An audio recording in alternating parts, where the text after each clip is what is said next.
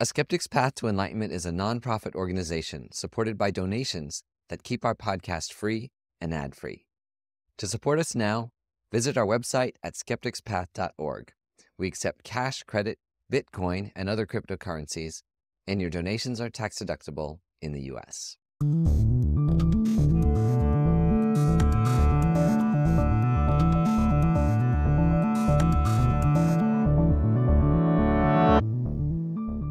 I'm Scott Snibbe, and this is A Skeptic's Path to Enlightenment. Dr. Anil Seth has written an extraordinary book called Being You, A New Science of Consciousness. I had a chance to talk to him about the book recently in an interview we did in collaboration with Science and Wisdom Live.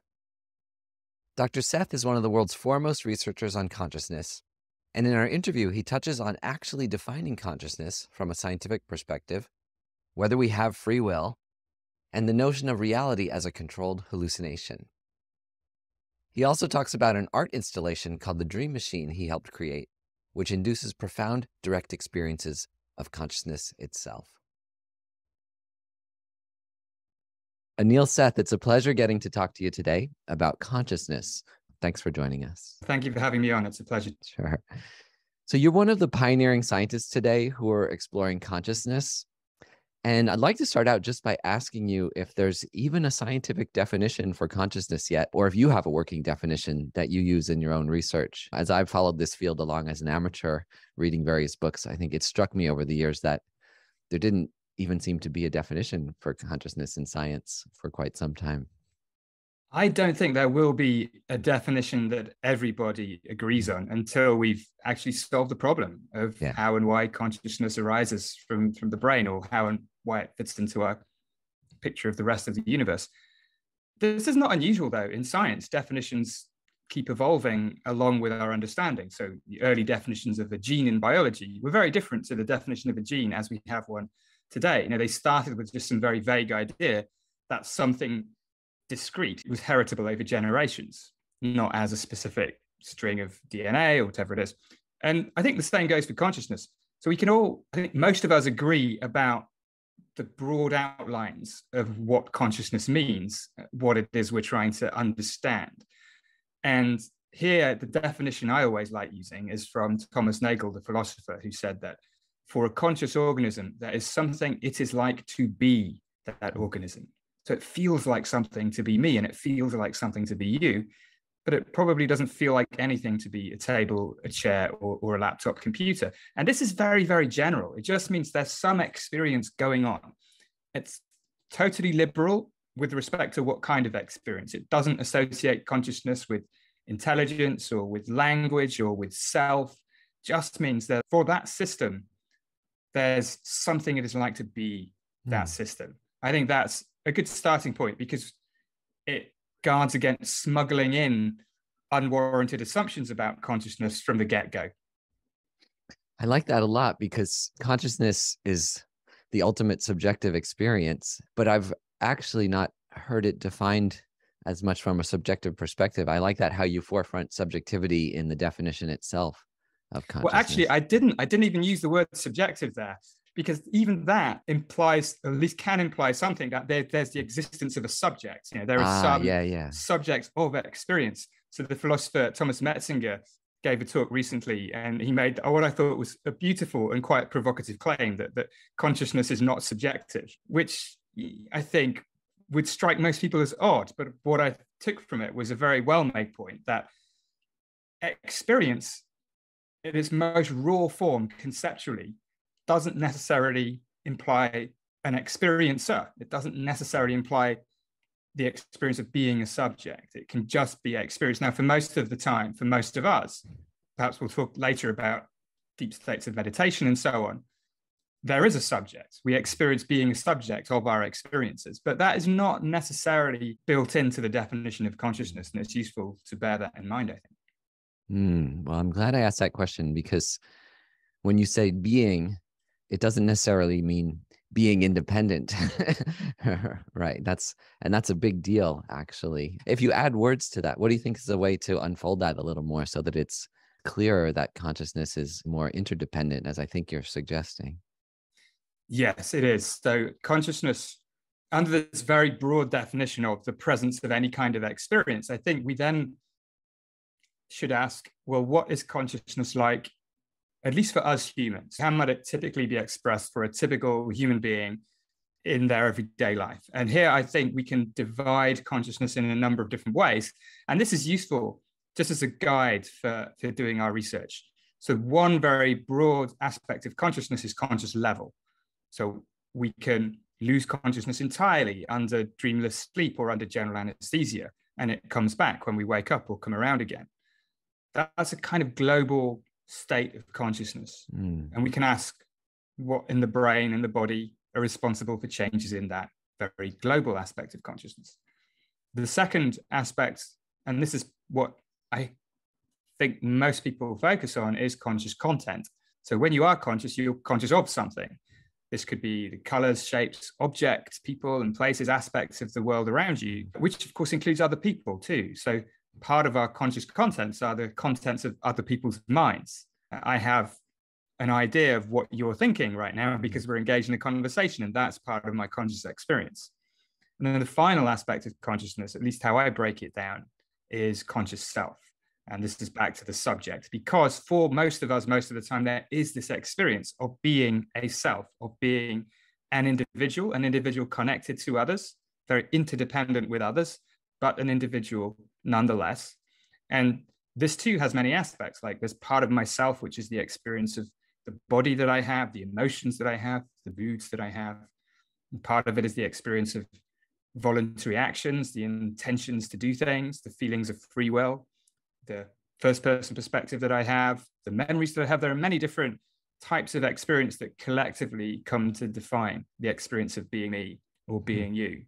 I think it's useful to fractionate consciousness this way, not because these are necessarily the natural fault lines of consciousness in the natural world, but it just gives us something to hang on to. We can explain parts of the problem without having to tackle the whole problem all at once, what David Chalmers called the hard problem. Why and how does consciousness exist in the universe?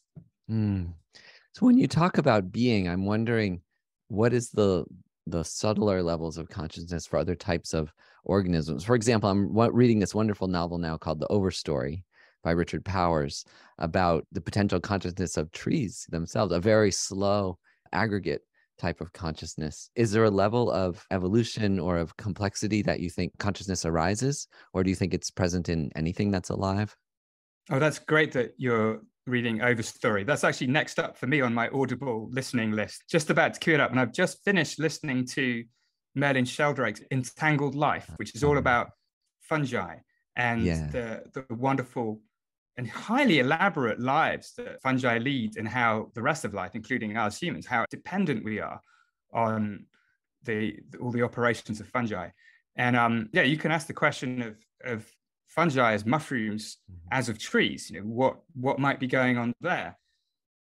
I feel a little bit cautious when it comes to ascribing conscious states to fungi and to plants. And this is because what we know of from animals, that a nervous system with neurons seems to be necessary. Whether it is actually necessary, whether there are other ways, other sorts of systems that might support conscious experiences, it can't rule it out completely. It depends on which theory of consciousness you believe in and so on.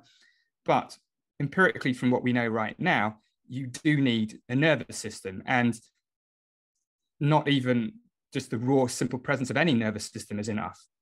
We have complex nervous systems, but we can still be unconscious.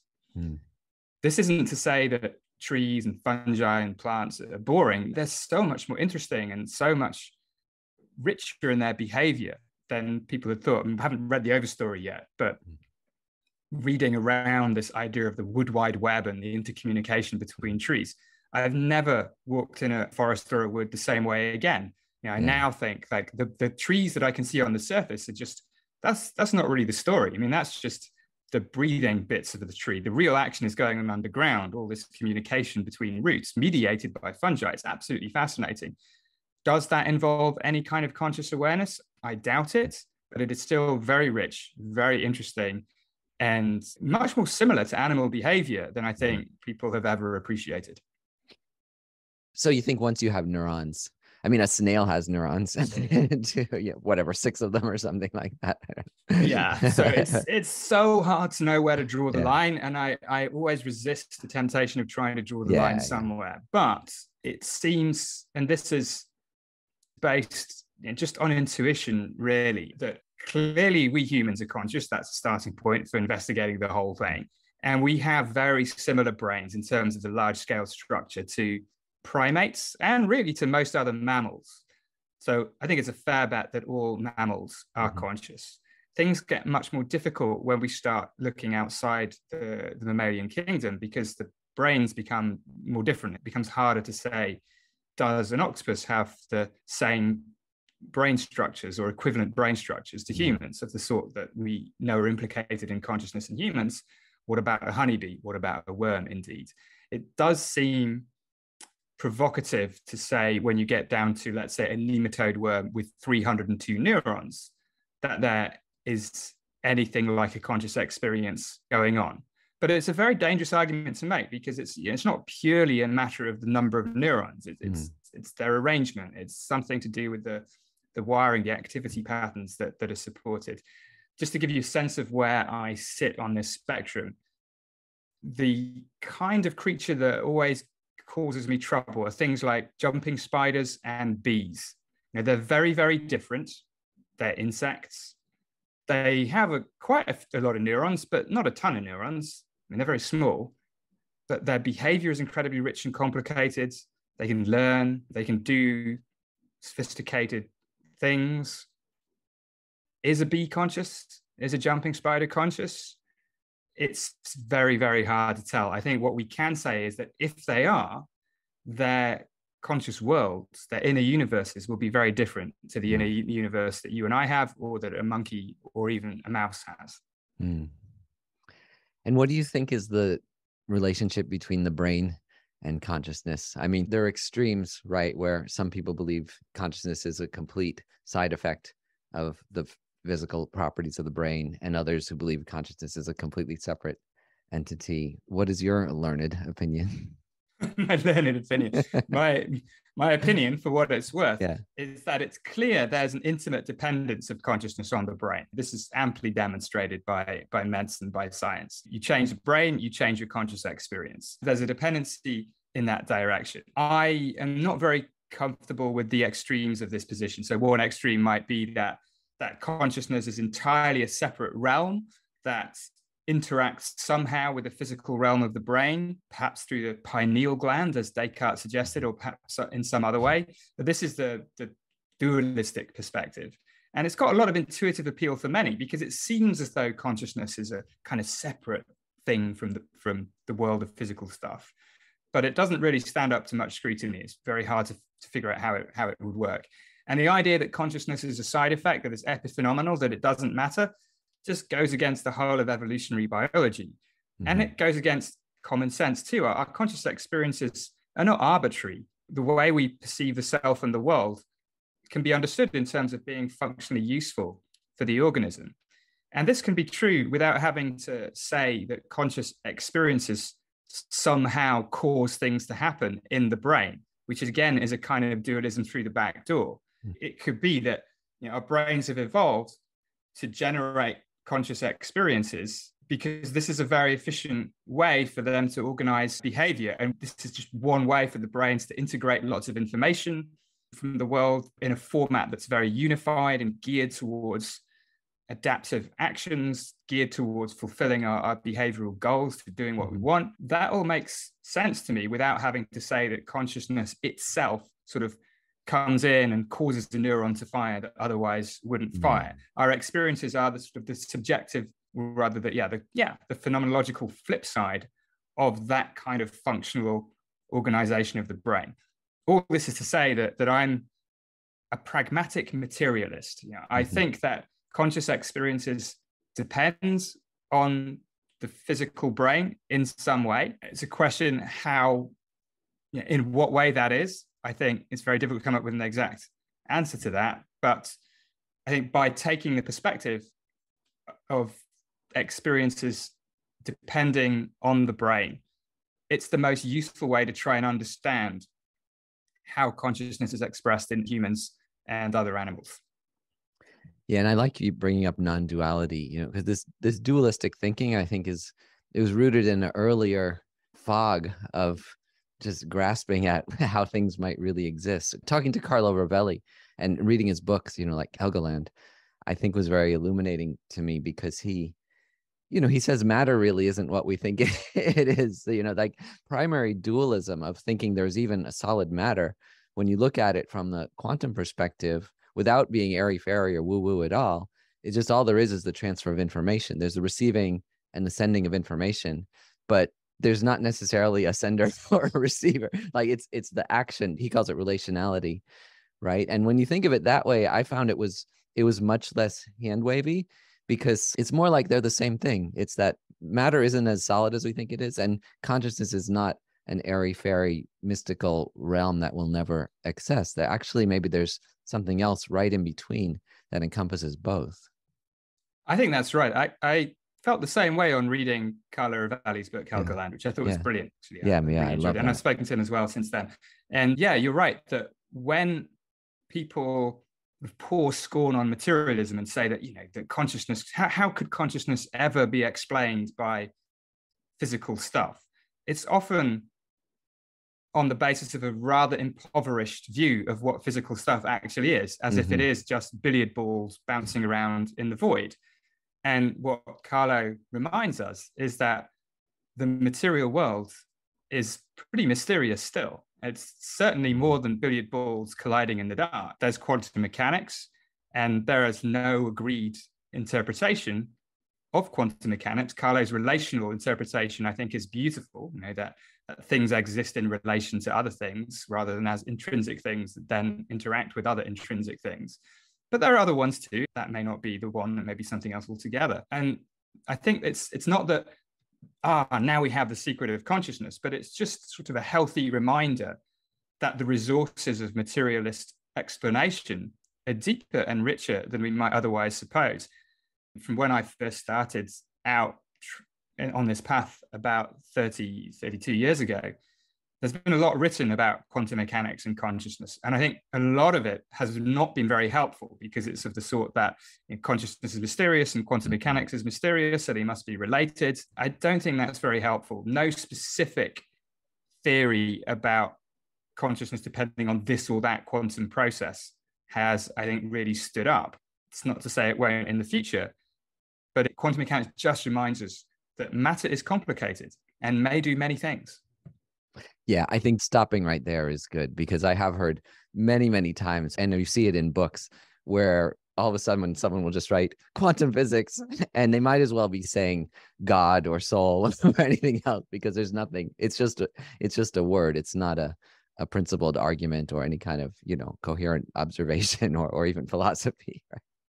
Yeah, but there are some very interesting questions about, for instance, what quantum processes really happen in biology. Flourishing field of quantum biology, which is one of the pioneers in it, is my colleague and friend Jim Al-Khalidi in the UK. And looking at most things that happen in biology, we don't need quantum physics to understand, but that's not always the case. Like photosynthesis is a process for which a direct appeal to quantum mechanics is needed to explain its efficiency. And perhaps navigation in birds is another example. There are some examples, but so far, consciousness is not among them. Yeah, this is right on the edge of research, right? This research just came out, I think, last year about the cells that are sensitive to magnetic fields have to use a quantum process. And as you said, photosynthesis. But there are only a couple of examples so far where we've directly proven that biology is relating to a quantum process. But maybe it's much more widespread. It may be. And what's interesting is in those areas where a link has been demonstrated, it doesn't have this sort of veneer of woo-woo, of mystery. Yeah. It's like, yeah, sure, quantum mechanics is a good theory of physical systems, and this explains this property of these physical systems. And it's not sort of a whole different kind of explanation going on. It's standard biology that appeals to specific quantum phenomena. And yeah, let's see how that whole thing plays out. I think that will be very interesting. There is some work by Stuart Hameroff, I know, who's arguing that the action of anesthetics, to explain how anesthetics work, you need to appeal to quantum processes. Now, that gets us a little closer to consciousness. I don't think it lends support to his preferred theory of consciousness. It doesn't support the whole thing. And it's questionable whether it's even the case. I mean, there's some recent stuff coming out of a physics lab in Italy that suggests that's not even the case. But yeah, I think we just return to the point that the main value of quantum mechanics here is in revealing the richness and potential of materialistic explanations in whatever arena they're proposed. There's a quote I have from you about how we exist. You said, "I predict myself, therefore I am." So it's this kind of playful adaptation of "I think, therefore I am." Can you talk about what that means exactly? I predict myself, therefore I am. It's a bit of a dig at Descartes, who of course said, "I think, therefore I am." And just reflecting on Descartes' phrase, it captures one of these assumptions that's been it's understandable, but it's quite pernicious, I think, in our understanding of consciousness, associating thoughts with self, with consciousness, with the essence of an individual. It elevates thought, elevates intelligence to a distinctive realm. Instead of that being the case, if we ask what might be the most fundamental kind of experience, it might be something much more common among other animals, maybe the experience of pain, of suffering, of hunger, of thirst, something very deeply embodied rather than something abstract like thought. And when I say I predict myself, therefore I am, that's actually playing on the main explanatory framework that I appeal to in the book and in my work, which is the framework of predictive processing. And this is the idea that perception, the ability of the brain to make sense of all the sensory information that it gets, is a process of prediction. The brain is making predictions about what's out there in the world or in here in the body, and updating these predictions on the basis of sensory data coming from the world or the body. And the content of what we perceive, both perceptions of the self and of the world, well, that's the joint content of all the predictions that the brain is making at any particular point. So that's one sense in which I predict myself, therefore I am works. But there's another sense, which is that prediction in the perception of the body is not simply about figuring out where the body is or what's going on in the body, but it's also about controlling and regulating the body. So prediction can be used to control. Basically, a self-fulfilling prediction is a very effective mechanism of control.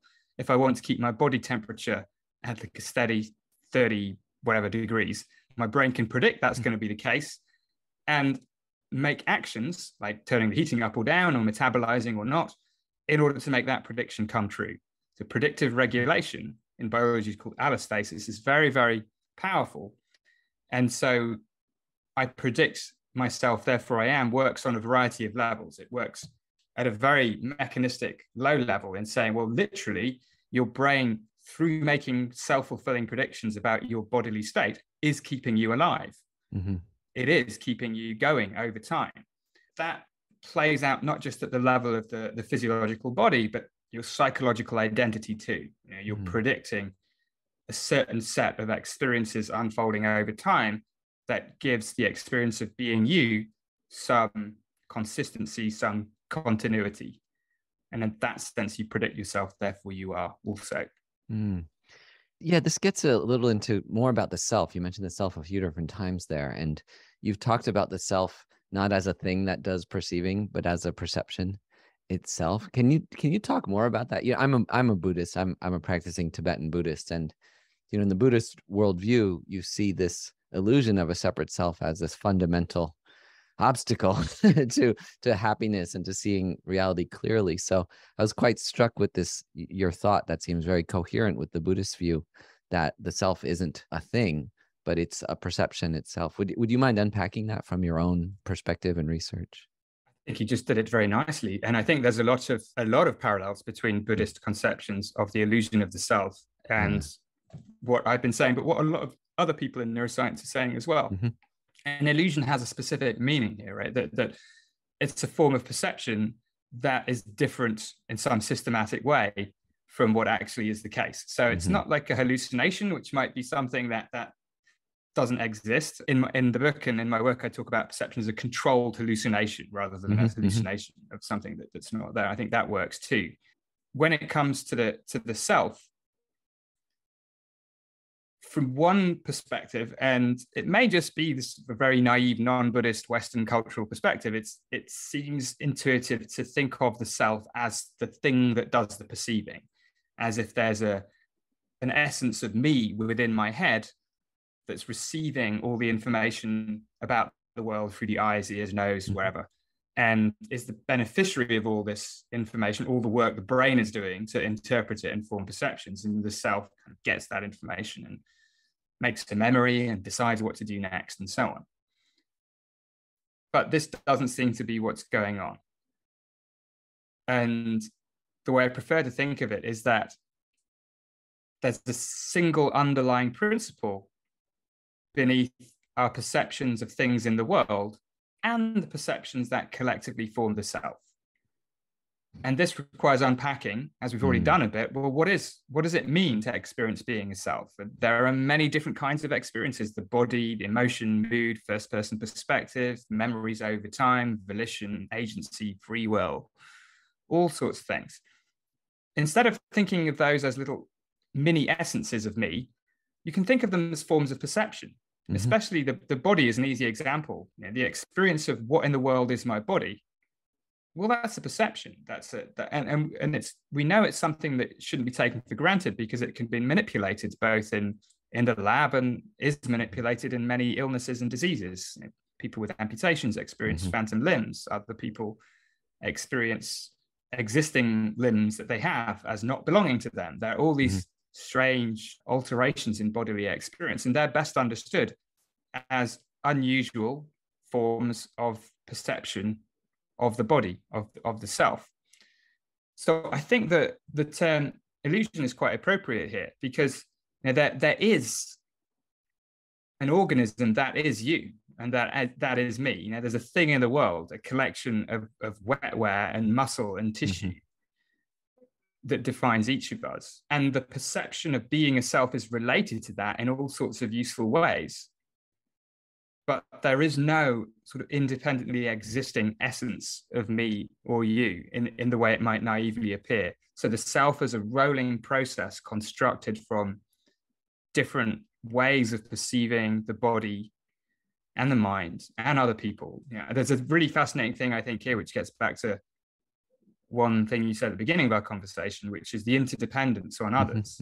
And a large part of what it is to be a human self is how we perceive ourselves refracted through the minds of others. And this can be in a very literal way. I have a pretty bad autobiographical memory. So often I rely on my friends who've known me for years to remind me what happened to me at various times in my life. And those memories are a part of my experience of being me, but they entirely depend on the minds of others. And I think in a more systematic way, what it feels like to be any of us is really strongly dependent on what we think other people think about us, whether we realize it or not. And that means, to me anyway, that we are literally constituted as people in part by the minds of those around us. Yeah, absolutely. And I wanted to go a little deeper with perception because, you know, we've known for a long time. I mean, Buddhists have said it for, 2,500 years that all our perceptions are illusions. You know, all the five senses are completely illusory. But, Descartes and Newton also wrote very clearly, they understood this more from a scientific perspective, that there's no sound, there's no taste, there's no touch. All the five senses don't exist in nature. Nature is a kind of invisible, continuous electromagnetic experience. So could you talk about that? Like, without a doubt, that is a kind of illusion or hallucination. Can you talk a little bit about perception and that illusion of perception and how that impacts us as beings, how it constructs us and the world around us? Yes, exactly. I think all of these trends are pointing in the right direction. As you point out, Buddhist philosophy has said it for thousands of years, and so have many Western scientists and philosophers. Kant as well had this idea of the noumenon, the reality that's forever hidden from us behind a sensory veil. Yeah, I think all of this is correct. It's not to deny that there is a reality. That for me, I think a lot of these perspectives are completely compatible with the idea that there is a real world of some sort out there going on. But that is not the same as the world as it appears in our experience, and cannot be the same as the world as it appears in our experience. I think, and that's really important. It's not that evolution has sort of distorted our perception so that we see the world inaccurately, and that would be some way, if only we could kind of figure it out, of seeing the world accurately. I don't think that's even possible in principle. And take color for an instance. There is no accurate way to perceive color in the universe. Colors are, by definition, a construction of the brain and the world together. Cézanne said, color is where the brain and the universe meet. And they're very useful things for us to experience, and very useful in a very species-specific way. Other animals, and it's that, I think it's one of the very variable aspects of comparative physiology, neurophysiology. The variation in color vision among species is incredibly dramatic and incredibly well tuned to the specific behaviors and traits that other species possess. So this is where I think the words illusion in this sense can be a little bit unhelpful in guiding our thinking, because typically, again, when we think of illusion, it's almost as if we're seeing in a distorted way something that could be seen in an undistorted way. To take a typical visual illusion, like there's this visual illusion called the Muller-Lyer illusion, which are two lines, and they look different lengths because of the arrowheads pointing in different directions on the two different lines. But if they are objectively the same length, and here it's called illusion because you would think, yeah, we see them as different lengths, but if we were not subject to the illusion, we would see them as being the same length, because that's because they are the same length. But that lesson doesn't generalize to the rest of our perception. There is no way sort of calibrate or correct our perceptual experience so it reveals the world as it really is. It is always, by definition, a construction. So in this sense, I think Kant's very much on the right track, as is Buddhist thought, as far as I understand it. But it doesn't matter. It's not that we're sort of flailing around in the dark. Our perceptual experiences are very, very exquisitely calibrated to whatever's out there in a way that serves, or certainly at least over evolutionary timescales, served our survival purposes. So this is why, again, just bouncing around terminology, I've tended to use the word controlled hallucination to emphasize that the experience that we have comes from within, but it is controlled by, geared to, reined in by the world in a way that makes sense for us. No, it's very nice. And I think it's a common misunderstanding of Buddhism too, that, you know, you think the world is an illusion, but the words are very, very precise in Buddhism. And when you finally study it, what the teachers say is our experience is like an illusion, that it isn't actually an illusion, but it has a lot in common with an illusion. Just like you're saying, like, it's not a complete hallucination. It's a kind of controlled hallucination that has a lot to do. Fascinating. Yeah. Isn't it? But yeah. Because that's more and more when I study Buddhism, that's what I see is my misunderstandings are actually based on just skipping words and collapsing my understanding to something too simplistic. I've noticed that in a much more trivial way, just in the stuff that I've been using. I will say perception is a controlled hallucination, and quite often people just seem to skip the word controlled entirely and say, well, you know, go and stand in front of a bus and see if, you know, hallucinate that. And it's like, no, the control is just as important. Our perceptions are not arbitrary. And yes, the devil really is in the detail, and it's an important devil in these cases. Yeah. The bus isn't really red, but it still hits your body. Yes. You have to figure out where to draw that line.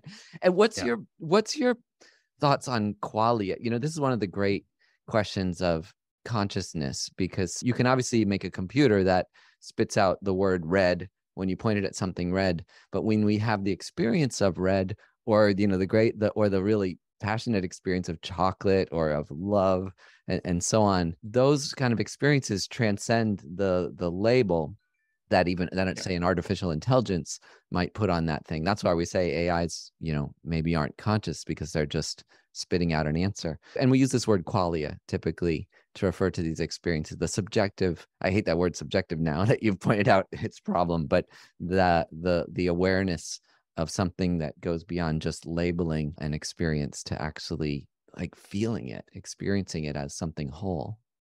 This is the big question, right? We have a strong intuition that there are some processes, some systems that are just not sufficient to generate any kind of experience. So programming a computer to say red when you point its camera at a red bus, that doesn't give us the sense that there is therefore an experience of redness happening for that computer. That's the starting point of there being anything to explain about consciousness. We have these experiences and there is something going on, and therefore there's a challenge in explaining it. So I'm in this sense, I'm what philosophers might call a phenomenal realist. So I believe that experiences happen and we're not mistaken about the fact that we have conscious experiences. But the word qualia is problematic. I mean, it's been a bit of a philosophical football in the field for a very long time. In one sense, it's perfectly legitimate because it just points to this phenomenal realism, just this difference between a computer that spits out red and the experience of redness. If you or I look at a red thing and say red. But in another sense, the word takes on, I think, some additional and more challenging connotations. So the idea of a sort of mental stuff, what is this stuff of experience? Where is it? How does it relate to it? You begin to think more in terms of a again, sort of backdoor dualism. How does this qualia relate to brain activity? Use it with a kind of substance of some form that then complicates the problem. So I don't know, in all honesty, how to address that problem, but I do know you can sidestep it a little bit. And it may seem like a bit of a cheat, but the approach that I follow and advocate in the book and my work is, instead of trying to explain why and how this qualia stuff could arise, emerge, or exist, accept that experiences are real. So take a phenomenal realist perspective, describe their properties. Like, what is it about redness that makes it different from blueness or greenness or emotion or smell or memory or agency? These experiences are different characters. Can we try and understand why and how these experiences have these different characters? Can we explain properties of these experiences in terms of underlying mechanisms? Like, what kind of perceptual prediction in the brain would map in an understandable, explanatory way to a particular kind of conscious experience? Now, pretty much all theories in consciousness science try to do this in one way or another. They all try to account for why different experiences are the way they are and how they relate to other ones. And I think that's a really powerful prospect. The hope is that by doing that, you end up dissolving a little bit of the mystery around qualia. And this is an argument I try to make in the book, that in the science of consciousness, as in science in general, once you can explain why a phenomenon is one way and not another way, predict when it will happen, and then maybe control its appearance, so intervene in the brain, and a particular experience happens that you predict to happen, well, then you've kind of done the job that scientific explanations typically do. You don't always have to explain why and how the phenomenon is there in the first place. And indeed, it's not that hangs on as an inconvenient mystery. Often the mystery just goes away. So here there's a historical parallel with life. For a long time, biologists were worried about how life could be a property of physics and chemistry, of mere mechanism. It seemed almost conceptually impossible that it could be, which drove the philosophy of vitalism, the idea that there was some special source, some essence, some élan vital. But biology didn't figure out life by looking for this élan vital and finding it. But importantly, it didn't do the opposite. It didn't say, oh, well, life doesn't exist, actually. We're mistaken about life being special. No, biology progressed by identifying the different properties of living systems, like homeostasis and metabolism, and reproduction and things, and explaining those. And it turns out that once you've done that, then even the question about how does life happen doesn't have the sense of mystery. And the sense of mystery about it is gone, even though we still haven't fully explained everything there is to explain about life. So will this be the case for consciousness? It's too early to say. You can't leap ahead. You can't put Descartes before the horse in this way. But you can, I think, make a reasonable bet that this is a very productive road to follow. Instead of attacking this hard problem, in David Chalmers' vocabulary, head on, let's take a divide and conquer approach. Let's accept that conscious experiences are real. Let's list their properties. Take a branch of philosophy called phenomenology more seriously, which tries to actually, instead of just saying consciousness is it's experience, it's one big thing. No, it's a very complex phenomenon. It has many different dimensions. We've barely scratched the surface in this conversation. Buddhist philosophy, again, goes a lot deeper, as do many Western traditions of phenomenological philosophy.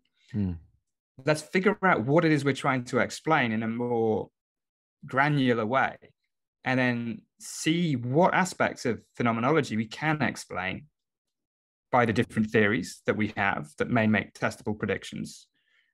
And then let's just keep an eye on this hard problem in the distance and see whether it's still there or whether it's in fact starting to crumble and dissolve. I've never heard that before, and it's such a powerful analogy, because you're right. The question of what is life isn't a big, deep question anymore. Of course, there's questions still to answer at subtle levels, but we more or less understand it. And yet it's no less wonderful, right? I think we still say life is extraordinary and wonderful, but we no longer say, oh, what the heck is it? and it's something separate from everything that makes it up. So that actually makes me very hopeful that science may be able to probe consciousness, because there's many great thinkers who actually say we'll never be able to explain consciousness scientifically. I spoke with Thupten Jinpa recently, the Dalai Lama's translator, who's also very much aware of all the scientific research. And he's a little pessimistic that we'll ever understand consciousness scientifically. But what you're just saying makes it seem possible.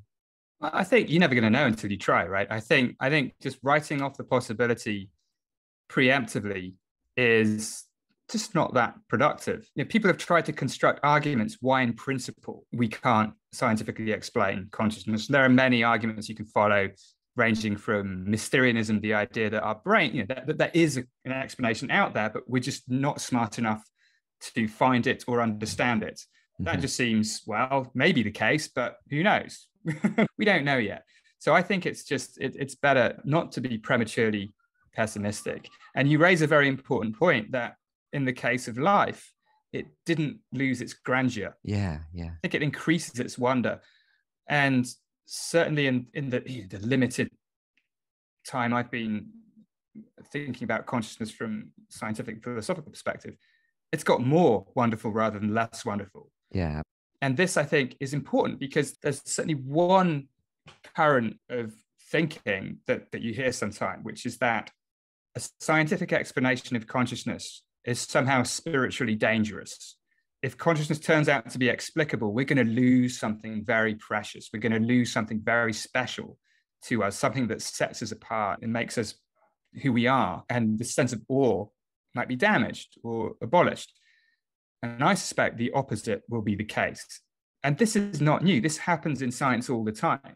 And we just think about the James Webb telescope taking its first images now. How much more wonderful is that than the idea that the Earth is at the center of the universe and there are 7 or 8 spheres rotating around it? The universe as it actually is beginning to be revealed to us, even through the limited ways that we still have. I mean, even the James Webb, amazing as it is not giving us the full picture.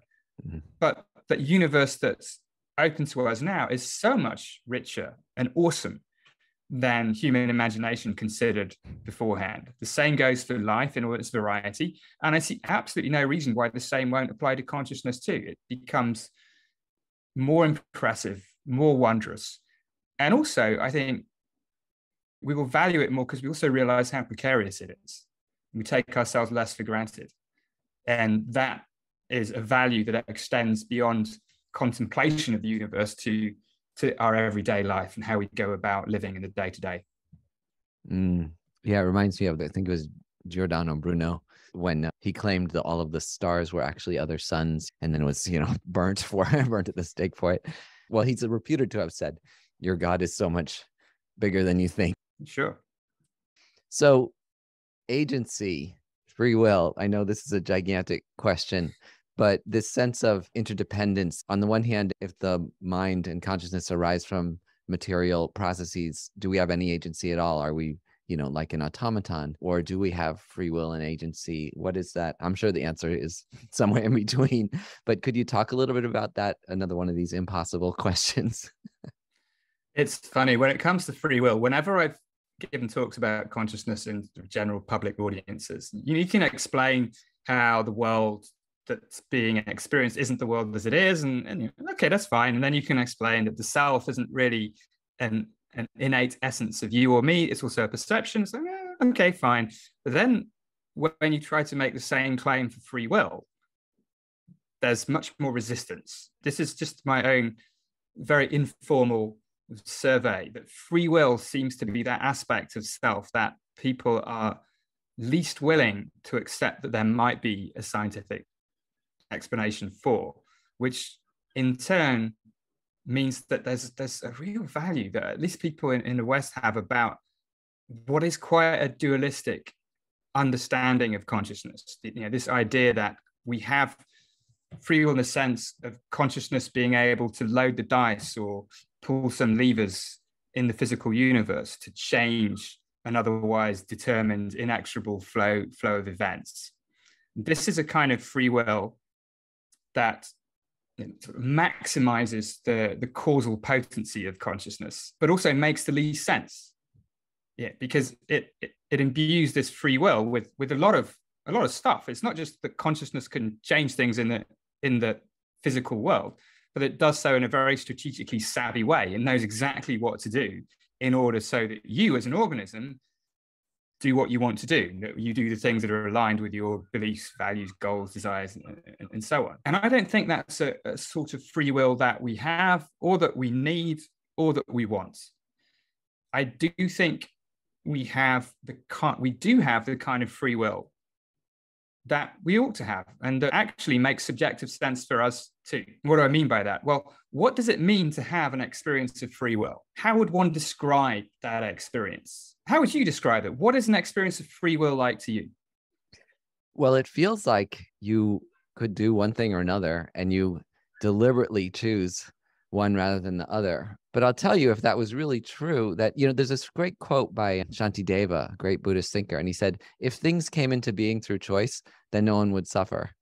And so that's where I really start to doubt it, because if I really had free will, then I would never get in a fight with my wife and I would never eat like extra pizza cakes or something like that. So I do scratch my head a little bit about whether I really have free will or not, because to me, it seems a little bit like an illusion that it's kind of like me getting what I want is free will, but I'm not sure that that's really free will.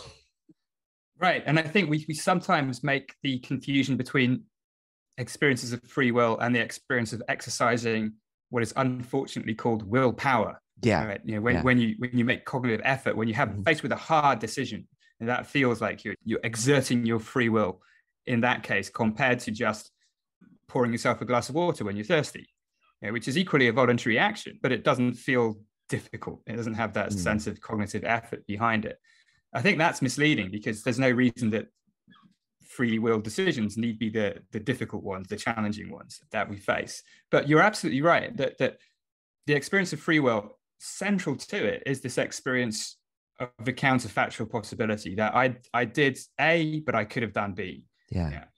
I made a cup of tea, but I could have made a cup of coffee. I think there's a couple of other things that also characterize free will, and you hinted at them. One is that I'm doing what I want to do. It feels like I'm doing something that is aligned with my beliefs and desires, which are beliefs and desires that I didn't choose to have. They're there in my brain, in my mind. I didn't choose those, but that action is aligned with them. And finally, that it seems to come from within.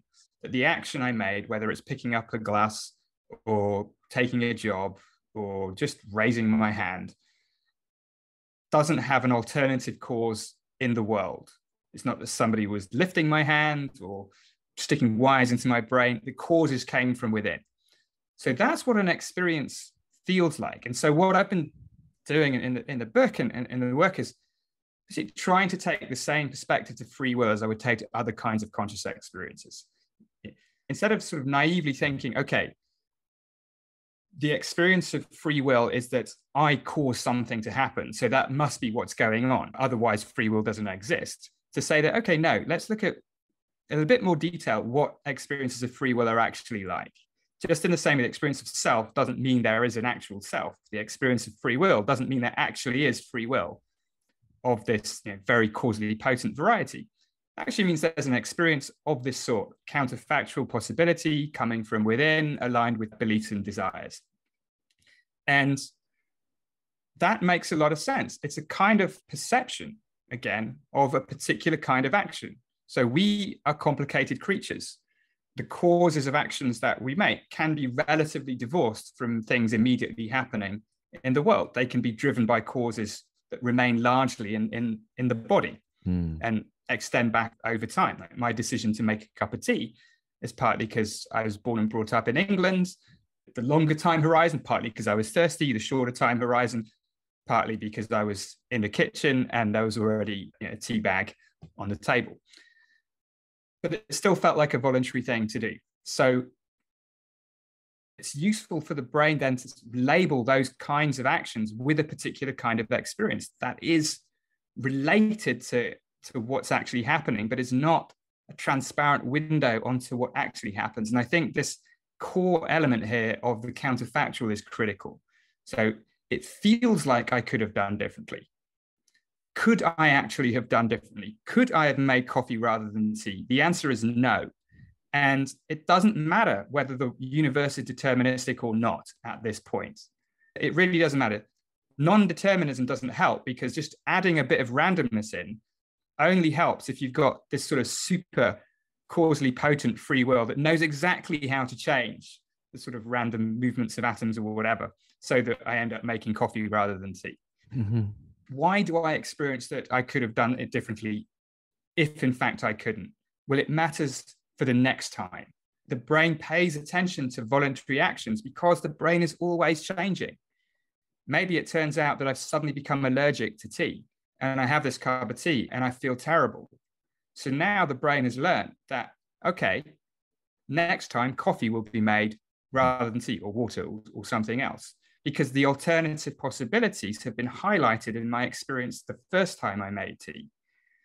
The trick is always to recognize that how things seem is not how they are, which again is totally inherited from or compatible with Buddhist philosophy, but it's also not totally divorced from how things are. You're just finding that relationship. And for free will, I think it's a relationship that extends over time. I feel like I could have done differently because next time I might do differently. Yeah, I think you're right about that. It's another one of these problems of language, because in Buddhism, it's kind of a combination of doing things and imagination. Like part of what you're saying is that we go back and imagine we could have done something else, but that's very different than having actually had the power to do something else in that moment. But then that imagining it does change your brain and the potential for doing something else in the future. And in Buddhism, they call this volition or even karma. I hate to use that word karma because it was way too loaded. But in Buddhism, it's just action that people do things, and it's conditioned on everything that happened before. And we can't escape that, right? I mean, just knowing that also doesn't escape it. I mean, last week, I was suffering from this very, very intensely because I decided not to travel to this conference because I've had long COVID for months and there's a lot of COVID around. And I thought, okay, I'm not going to go to this meeting because I think it's just going to be too much of a drain and also too much of a chance of catching another infection of COVID. And then I came to regret that decision. I thought, oh, I really should have gone. I really should have gone because it would have been great and so on. And I was telling myself, I could have gone. I could have just booked a last minute flight. I could have booked a train. Why didn't I do that? Totally neglecting everything that we've been talking about now, which is that at that time, I could only have done what I did.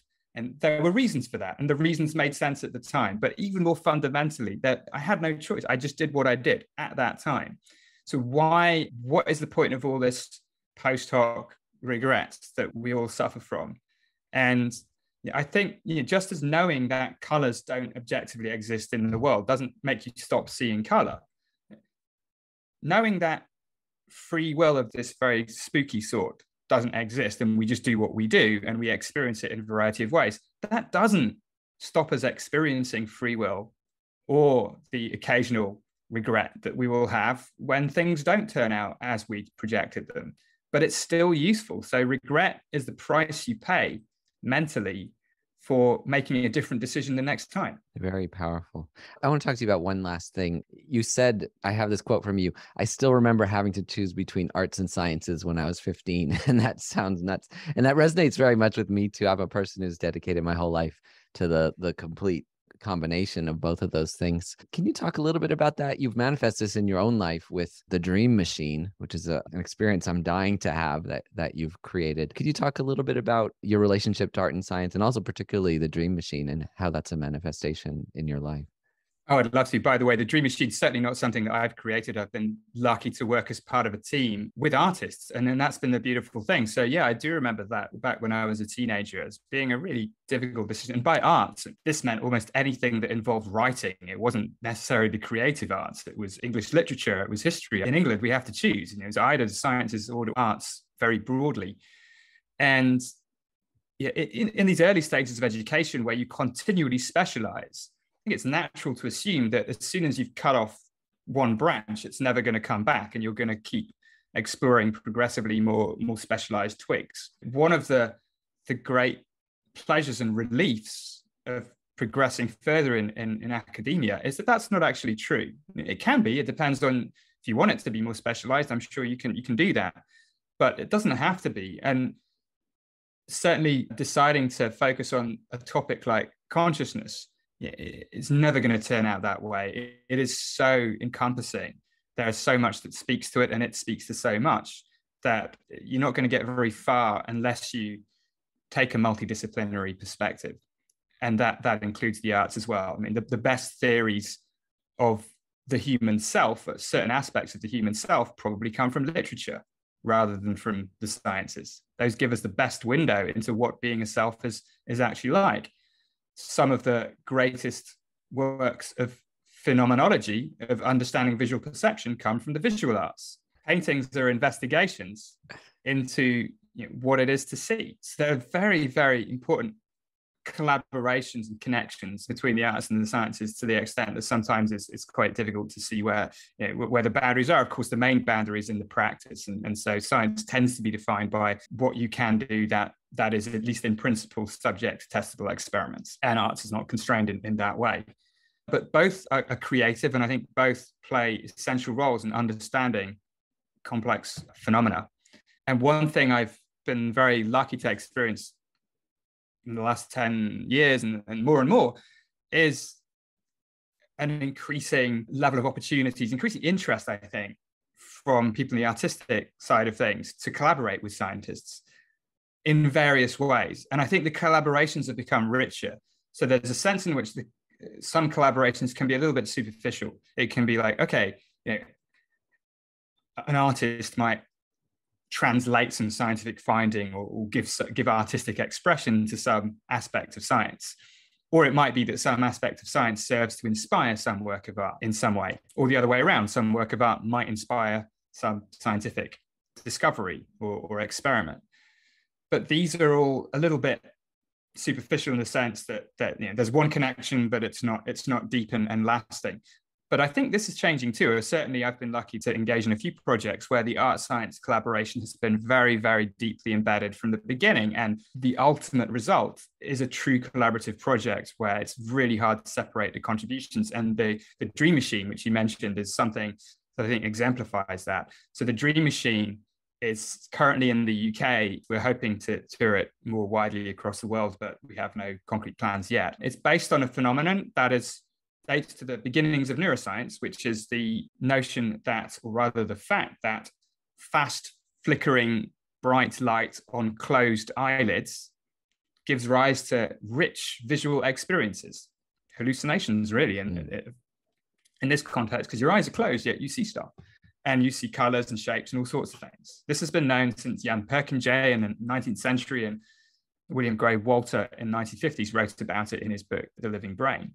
And in my lab, we've been working on this for the last 10 years as a sort of side project because it's fascinating. You look at flickering light with your eyes closed and you have conscious experiences. So what's happening? What I didn't know was that it was also a well-known phenomenon in the arts. There'd been the artist Brian Gysin in the late 1950s, who, the story goes, by accident had this experience when he was on a bus in the south of France. And the bus went down a tree-lined avenue and the sun was shining through the trees, which caused a stroboscopic effect, and his eyes were closed and he had all these visions. And then at the end of the journey, he decided, I have to try and make that and bring it to the people. And he made a first dream machine. He came up with the word dream machine. And the original dream machine was just a bright light in a cardboard tube with slits cut in that you put on a record turntable and rotated it. And so you had a little mini strobe and people would sit around with their eyes closed and have experiences. And Gysin had a vision that this dream machine would become more popular than the television, which didn't happen. And it sort of faded to be a relatively fringe thing. And I'd never heard of it until about 2 years ago when this dream machine project led by a woman called Jennifer Crook, who knew about this, contacted me with the idea of putting together a team to reinvent the dream machine for the 21st century, which is what we've done. And what we've done is use modern strobe light technology and sequences that we've calibrated partly in the lab at Sussex, but with engineers there. We've made it a collective experience. So instead of one person or two people sitting in front of a light, we have 32 people in a space at a time. So they're each having individual journeys because everyone has a different experience, but they do it together. And I think that makes it powerful in a very unique way. And there's a sonic element, an audio element. So the composer John Hopkins prepared a spatial soundtrack that helps structure and guide the experience. So people go in, they have a 35-minute, usually for them entirely unexpectedly rich journey, visual, emotional, auditory. If you tell them that it's just white light flickering on their eyes with some sound, nobody expects what then unfolds in their minds during the actual journey. And then afterwards, we've designed sort of a reflection zone where people can draw and fill in simple surveys and write about their experience in various different ways. And of course, we use that to gather some data. But it's been a very rewarding experience because the flow between the science and the creative aspects of it, the arts aspects of it, has just been continuous right from the beginning, right until now, and looking ahead into the future as well. Just to mention, along with the Dream Machine experience itself, we have this online experience called the perception census. So just as everybody in the Dream Machine has a unique experience, this is true for all of us all the time. If you and I look at the blue sky here in Brighton, who knows whether we're seeing the same blue? We might have different perceptual experiences for the same world because, as we've been discussing, they come from within. We each have different brains, so we're all going to have slightly different experiences, but not much is known about this inner diversity. So the perception census is a first stab at making some kind of map of how we all differ on the inside, which is, I think, going to be a really valuable thing to do because we now recognize, at least increasingly recognize, that diversity is a rich aspect of our human experience. We value diversity that we see externally now, different cultures, different skin colors, different heights, different genders. And I think the same goes for inner diversity, but we're just much less aware of it because we use the same words to describe things and because I can't directly inhabit what's in your mind. Anybody can do it. You can find the website on the Dream Machine website, and it's a series of very simple, hopefully fun and engaging illusions and tasks that will really help us advance the science here and come up with one of the first portraits of how we each experience a unique inner universe. And once we can understand that, then I think we'll be in a much better place to understand each other much better. Oh, that's wonderful. I want to go try that today. Well, Anil, thank you so much for taking all this time to speak. It's wonderfully illuminating and inspiring, and it makes me feel very optimistic. We're obviously living at a time where there's an awful lot of difficult things happening, but talking to you and some other people like you has made me feel very optimistic about our future because that you can study scientifically and very seriously these deep questions and turn up with scientific answers that validate weren't validatable religious truths from thousands of years ago about interdependence and the nature of experience, and coming up with answers that show us that we're so much more interconnected with other people, that we're not the solid, separate individuals that have to fight against each other so much, So thank you so much for this conversation. I really appreciate it. Well, thank you. It's been a real pleasure. And just for my closing thought is just that the science of consciousness is a wonderful thing, but it can be and is being made more wonderful by its interaction with some of the non-scientific traditions, like the Buddhist tradition. There's a lot of wisdom there, and we don't need to reinvent the wheel. It's approaching the same issues from different perspectives, and there's a lot to be learned by the science of consciousness being open to the wisdom in these other traditions. And I think that is the case. That is, this has been happening in various ways for many years. But the more that can happen, I think, the more progress we'll all make. Yeah, absolutely. Well, thanks again, Anil. I really enjoyed talking to you. Likewise. Thanks so much, Scott.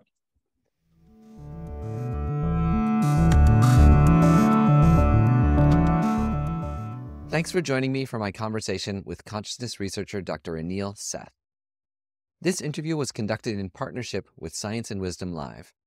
Check them out at sciwiz.org to learn more about their podcast, live events, and classes. If you enjoyed this episode, please consider making a donation to our podcast. A Skeptic's Path to Enlightenment is a nonprofit organization supported by donations that keep our podcast free and ad-free. To support us now, visit our website at skepticspath.org. We accept cash, credit, Bitcoin, and other cryptocurrencies, and your donations are tax-deductible in the U.S. If you'd like to deepen this conversation, please join our newsletter or our social media accounts on Instagram, Facebook, Twitter, and LinkedIn, where we can be found under the name Skeptic's Path. We also have a private meditation discussion group that you can join, which you'll find a link to at the bottom of our website. Thanks to Tara Anderson for producing and editing this episode, Christian Parry for audio mastering, and Isabella Acebel for marketing, digital production, and social media. We wish you a wonderful day.